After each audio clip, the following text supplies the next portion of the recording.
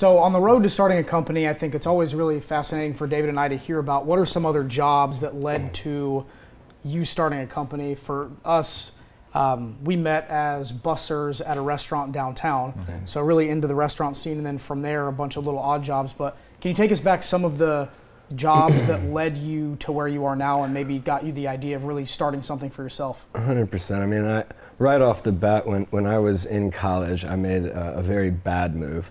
I was 3 years in at LSU in architecture school, and I just decided to up and leave and move to New Orleans and drop out.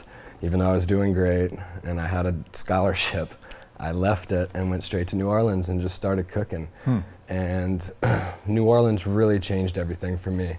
The Brune family, Mr. B's Bistro, Commander's Palace, those guys, and Giacomo's, some legendary restaurants in New Orleans that once I really saw what cuisine was and what the back of house was and the intensity of it, I pretty much fell in love.